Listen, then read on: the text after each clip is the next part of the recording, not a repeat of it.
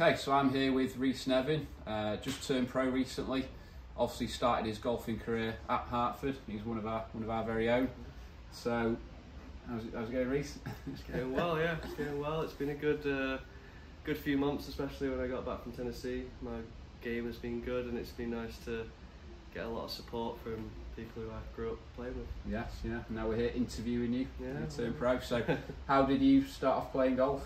What age? My granddad got me into it. I was hitting plastic balls on the range at Hartford, and then I got a handicap. I think I remember my first handicap was 10 when I was age 10. I think I went up a little bit because I couldn't play to that. But yeah, 10's a serious handicap to start off with. Yeah.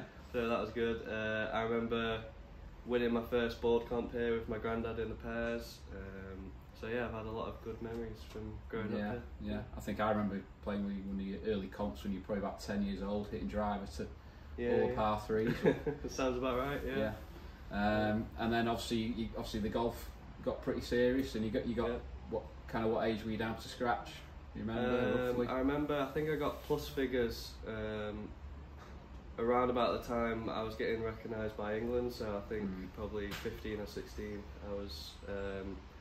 Scratch or plus figures. So by that kind of age, you're thinking golf could be a career. And yeah, I think that's probably the time I stopped playing football as well, because I realised I need to prioritise one, and golf was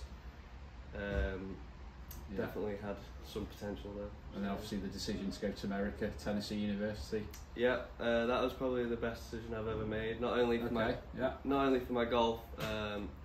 But living over there for 5 years, you definitely have to do a lot of growing up, and you're fending for yourself. So it was really good. Through a pandemic as well. Yeah, through a pandemic and a lot of Trump was president there. It was a very interesting time. Right. Okay. And how do golf courses in America compare to Britain? Tougher or?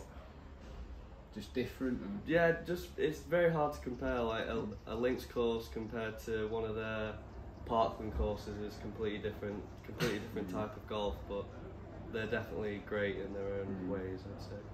Yeah. And what was the sort of best city or favourite place you went to? It must be all over America. Yeah, we were lucky enough to travel all over. I really liked San Diego. We won a tournament there and got to stay over. And see a lot of the city. That was a really cool place. I think if you find the right place in America, I mean, it's a really good place. It's really good for golf as well. Yeah.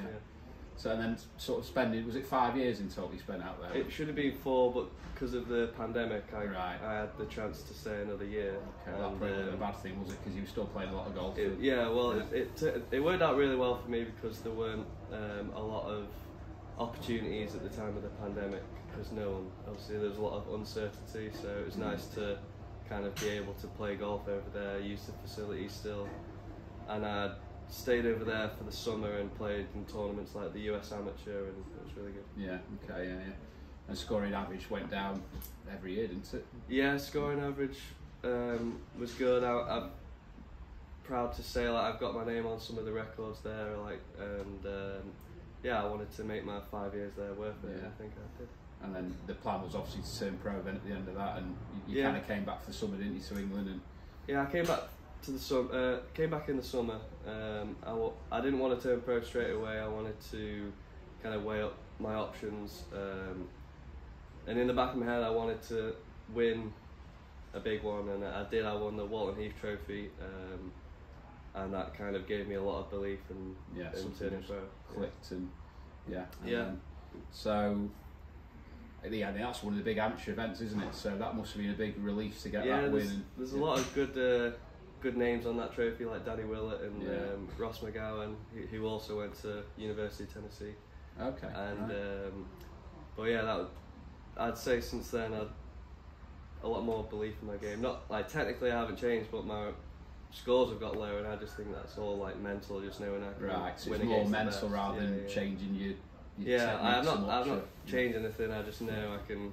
My best is good enough. Yeah. And obviously that's kicked on. Then you turn pro and I turned pro. I won in my second event on the Jamaica tour, and then my main goal was to secure my playing rights for next year on the Europro tour. Yeah. And last week I managed Did to that do that convincingly, didn't you? With a joint first place and joint first. The second day was a nice 61. 61, a special day.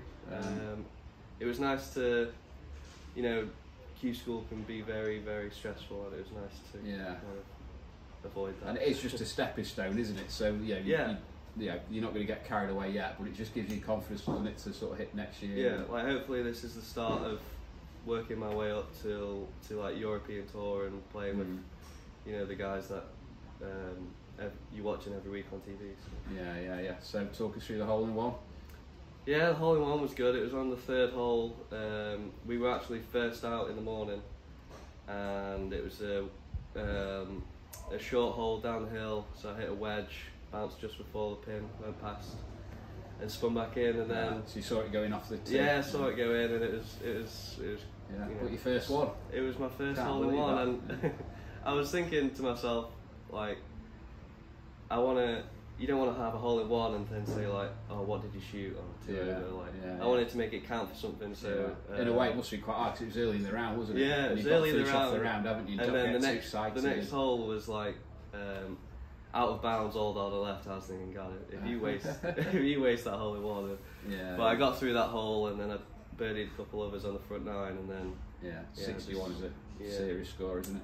That's the lowest score. Is that your lowest? Yeah. And first time I've been double digits under par. Right, okay, it's not many people because it was a good time to pull that round out. So how's it? So then obviously you kind of got a winter of just practicing really now and hitting balls and winter of practicing. I might go and like an away week somewhere to keep the game sharp. And then, but when does the Europro start up next year? I think it starts around May time next year. So I've got a lot of time to figure out what I need to do better in my game and see where I can improve. So I'm ready for what is hopefully going to be a successful year. And so what's your goal for next year? Get a win on the Europro? Or? Yeah, a win on the Europro would be good. Obviously, I think it's top 5 spots gets Challenge Tour. So we'll see how it goes. I just want to play good golf, and I think that'll be good enough to be in and around that number. So we'll see how it goes. A long-term goals. Long-term European goals. Tour. Or is it back to America? PGA Tour. We'll see. PGA Tour. I think that's where most of the people in the top 50 in the world are playing. So if I'm in that position,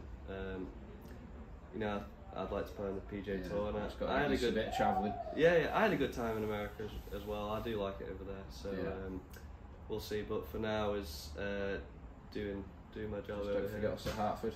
Oh well, I'm here all the time. Right, well, thanks very much, and best of luck for next season. Yeah, thank you. Thanks for all you do for Hartford Golf Club.